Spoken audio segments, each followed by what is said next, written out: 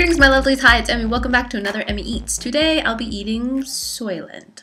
So I should also mention that I'm filming this Thanksgiving weekend, and I am in Grammy's sewing room, so I am not in my usual space. But yeah, so pardon the lighting and video quality. So yeah, Soylent. This.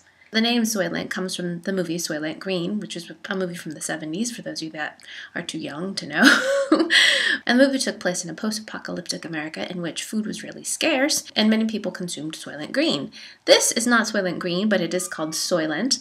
But the idea is the same, where you can just mix this up with a little bit of water, and it's supposed to give you all the nutrition you need to survive. This is not a sponsored post, by the way. I just ordered this because I was interested. I think this is an older version. This is the powder form where you add water. And this is the newest version, and it comes in a bottle, and it's 400 kilocalories, and it just comes in this very plain, generic-looking bottle.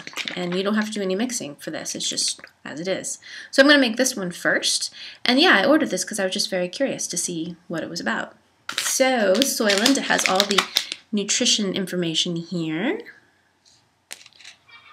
Right there.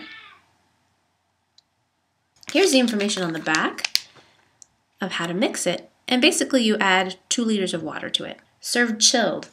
Store in fridge, always shake before serving. Consume within 2 days. Immediately dispose of any Soylent suspected to be rancid. Doesn't sound too pleasant. And I must say I don't have high expectations of this tasting any good. My understanding is that this is for people that aren't interested in really eating food. And they just want something that provides them nourishment. And they don't need to taste good or have no pleasure in consuming food.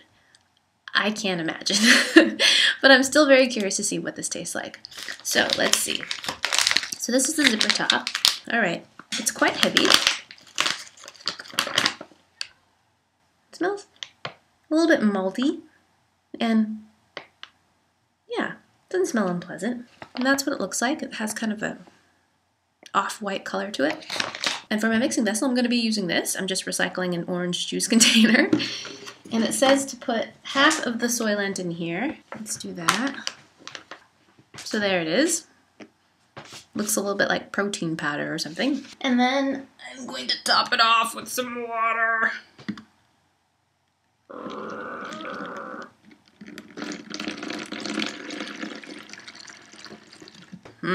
Appetizing.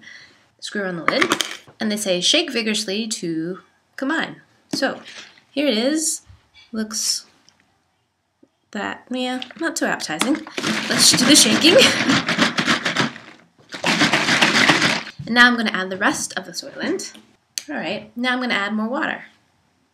And then shake.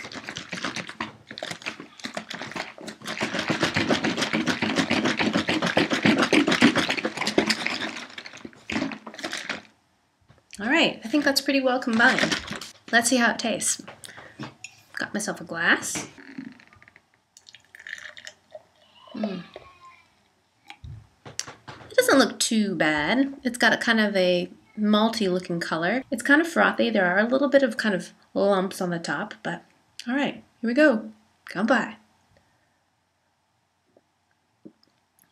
Wow. That's not very good. It actually tastes very floury, and it has that consistency as well. It's a little bit gritty and thick, and there are a few little chunks on top. It doesn't taste at all sweetened. There's no sugar or anything in there that I can taste. If so, very little sugar.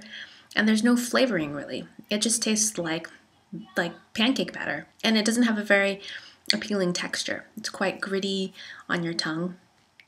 And yeah, not very tasty. It tastes kind of like what I imagine like wallpaper paste tasting like. It's very bland and neutral tasting.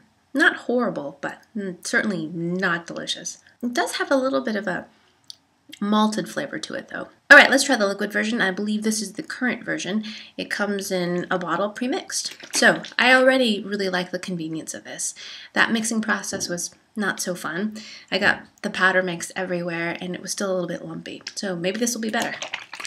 Yeah, so it does say shake it really well. I forgot to look at how much of this you're supposed to consume, but I imagine since it's in a bottle like this, this is 1 serving, and maybe 3 of these a day, I don't know. Let's shake it vigorously. Seems to have the same consistency. Let's see. Very similar smell. This one smells slightly vanilla, like it has a little bit of flavoring in it, or at least scent. All right, so let's see. Oh yeah, very similar viscosity. This one looks a little bit lighter in color, a little bit more white. The other one was kind of more brownish. So yeah, like bran, you know, like bran oatmeal. Come by. Yeah, that is a bit better. So first off, the texture of this is much better. It's not so gritty on your tongue. It's much more homogenized. And second off, the flavor is much better. It tastes a little bit more like almond milk. There's a little bit of nuttiness to it.